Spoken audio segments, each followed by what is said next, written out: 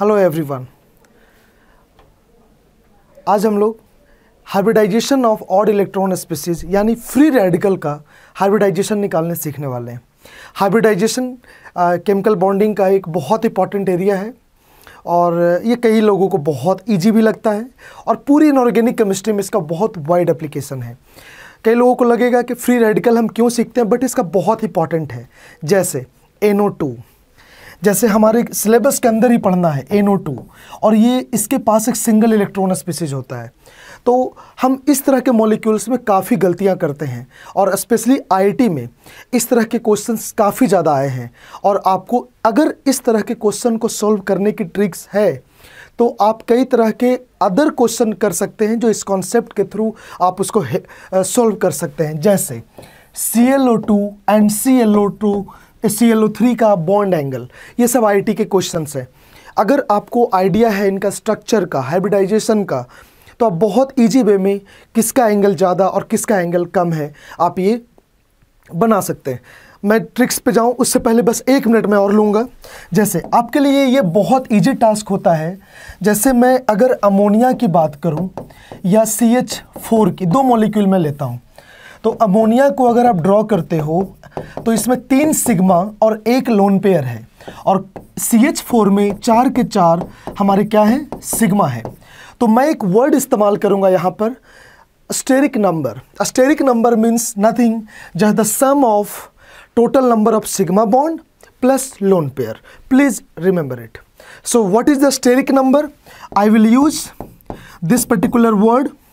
A steric number means the sum of lone pair plus number of sigma bond to the central atom. So for this molecule a steric number is 4, 3 plus 1 4, and for this molecule a steric number is also 4. So please remember this। and अब हम लोग सीखते हैं ये कैसे exceptional case को हम बहुत इजी अंदाज में सॉल्व कर सकते हैं। कहीं ना कहीं आप लोगों ने इस तरह के क्वेश्चंस में प्रॉब्लम फेस किया होगा। ओके, चलिए हम आगे बढ़ते हैं। हमारा पहला केस है, हम इसमें 2 केस को डिस्कस करेंगे, क्योंकि पहले केस को पढ़ने के बाद गलतियां हो सकती है, बट दूसरे केस के बाद आपको ये कंप्लीटली इस तरह के क्वेश्चंस में कमांड देगा। तो पहले समझिएगा, आपको पता है हर एक मॉलिक्यूल में एक सेंट्रल एटम होता है और बाकी उसके टर्मिनल एटम कहलाते हैं। जैसे CH4 में कार्बन क्या है, सेंट्रल एटम, और हाइड्रोजन क्या है, टर्मिनल एटम। तो इसके ऑक्सीडेशन स्टेट पे ये डिपेंड करेगा। बहुत इजी, ध्यान से देखिएगा। If oxidation state of central atom is positive, अगर कोई मॉलिक्यूल है सपोज XA4, तो X हमारा सेंट्रल एटम है। सपोज मैं और प्रैक्टिकल एग्जांपल ले लेता हूं जिसका हमें क्वेश्चन करना है, CF3। तो आपको पता है C क्या है, मोर इलेक्ट्रोनेगेटिव देन हाइड्रोजन। सो इसका ऑक्सीडेशन स्टेट क्या होगा, negative. And you know fluorine is more electronegative than carbon. तो इस केस में इसका ऑक्सीडेशन स्टेट क्या होगा, पॉजिटिव, और इस केस में क्या होगा, निगेटिव। आई थिंक ये मैसेज क्लियर होगा। एक बार फिर से, carbon is more electronegative than hydrogen.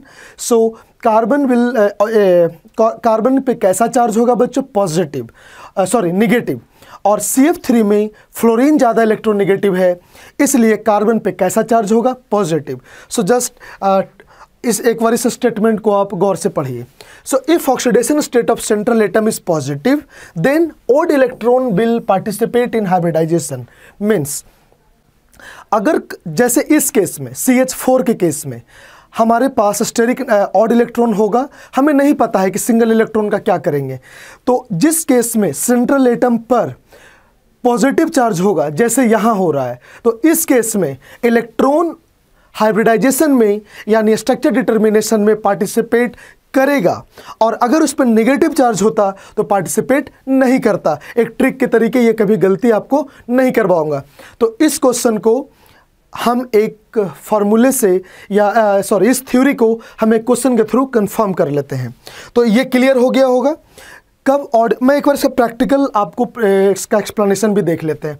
जैसे अगर मैं टोटल वैलेंस इलेक्ट्रॉन की बात करूं तो कार्बन के पास क्या है, 4, हाइड्रोजन के पास क्या होता है, valence electron 1। So 3 into 1 means total valence electron is 7। And you know 2 electron required for per bonding, so 3 is the sigma, 3 is sigma bond plus 1 odd electron, 1 single electron is present. So we don't know how to handle single electron during the hybridization calculation. So what will we do? So जैसे कि अभी हमने पहले clear किया, hydrogen क्या है हमारा, मोर electro positive है और ये इससे ज़्यादा इलेक्ट्रो नेगेटिव है, तो इस पर चार्ज होगा माइनस, और जब इस पर चार्ज होगा माइनस तो उस केस में क्या होगा, odd electron will not participate in structure determination. So steric number is nothing just the 3, and you know for the steric number 3 hybridisation is sp2. It's a very easy case. For steric number 2, hybridization is sp. For hybridization sp2, for steric number 3, hybridization for steric number 4, hybridization is sp3. I think you all have idea about this type of concept. Okay, so its hybridization become sp2, and its structure will become the square planar. The structure will become the square planar. I hope each and every student have clear idea about these particular concepts. So you can define H and H. So its angle is nearby 120. So now you can answer this question in very easy way. Its structure is trigonal trigonal planar. A structure is trigonal planar because its hybridization is sp2. But situation यहाँ बदल जाएगा. अगर किसी को mathematics simple आते हैं कि 8 से डिवाइड करके या 2 से डिवाइड करके जो हाइब्रिडाइजेशन कैलकुलेट करते हैं वो गलत कर जाएंगे, because here total valence electron is once again for carbon that is 4 and for fluorine 3 into 7 means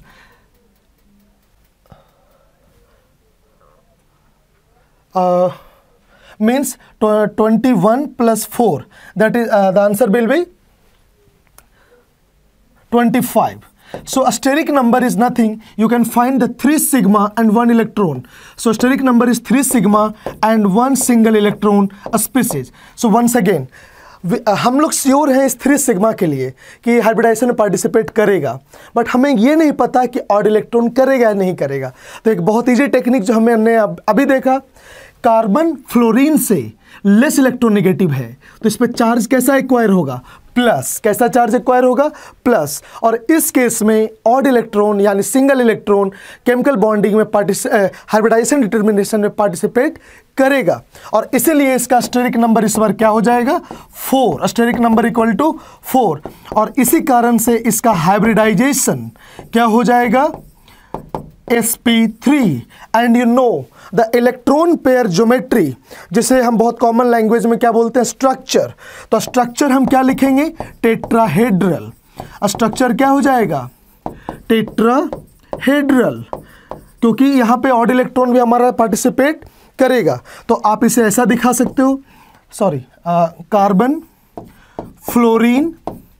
fluorine and fluorine, and this is single electron. So angle is near about 109 because the angle of tetrahedral geometry.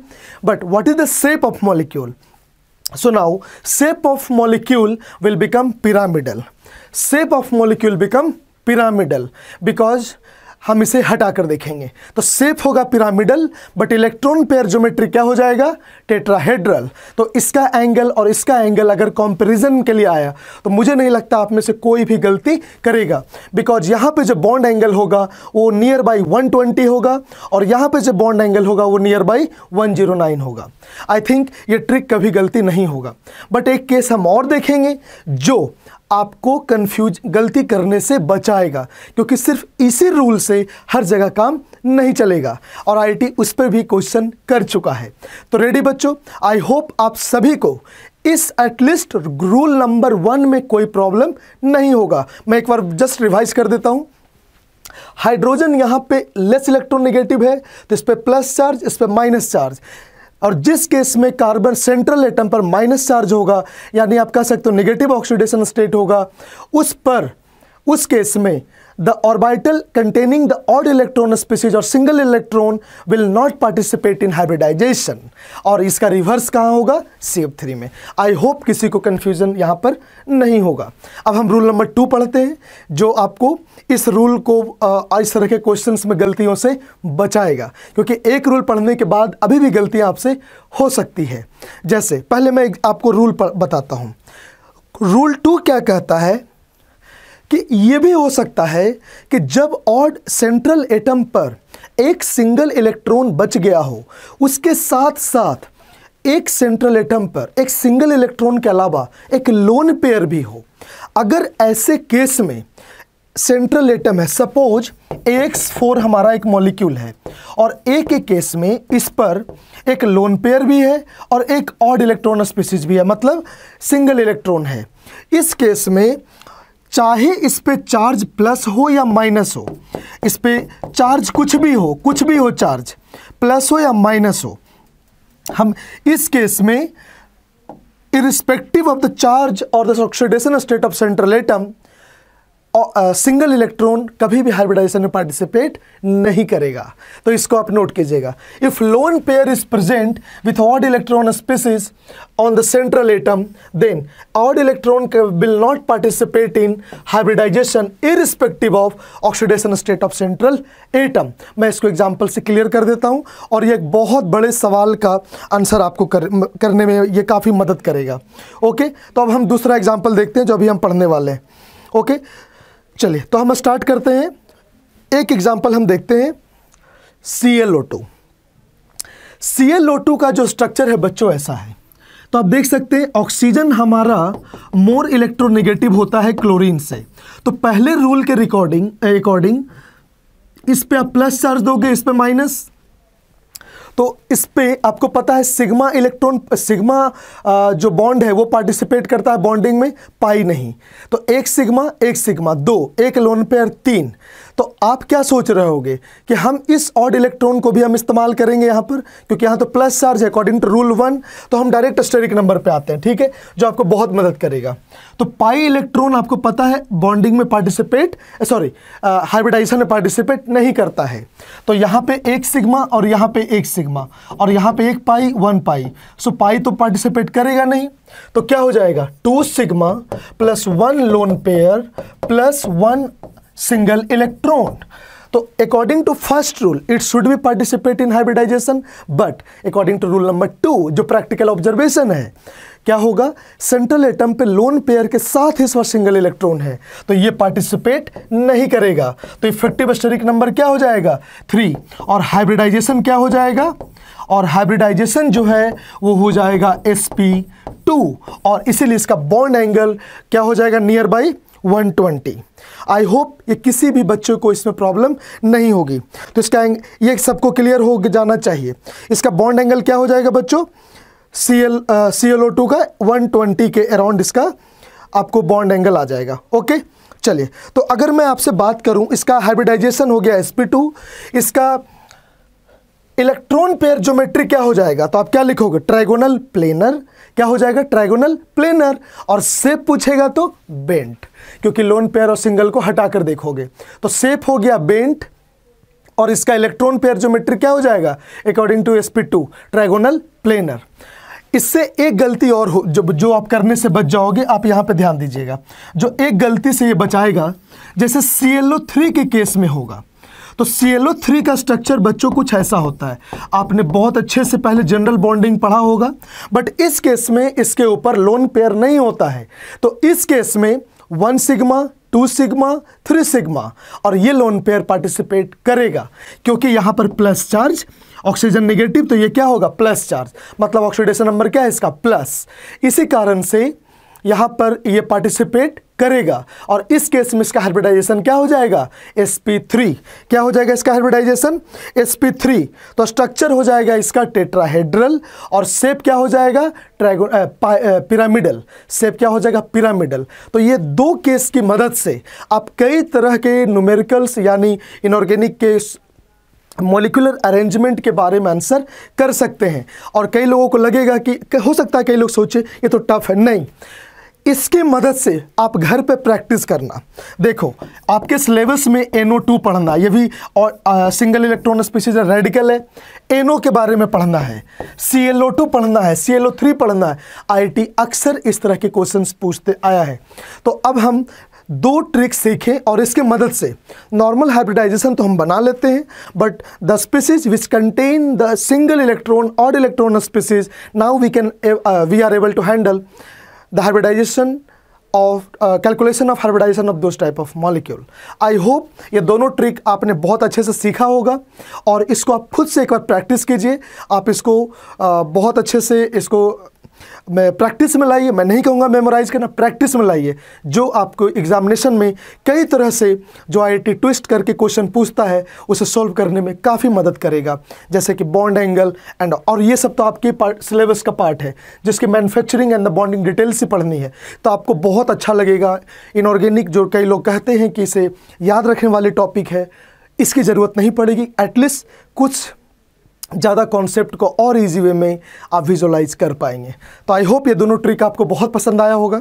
तो हम मिलते हैं अगले session में, जिसमें कुछ और tricks chemistry से लेकर हम डिस्कस करेंगे, जिससे हम काफ़ी अपने टाइम सेविंग कर सके और उस क्वेश्चन में हम अपनी जो एक्यूरेसी है उसे हम बढ़ा सके। Okay, bye.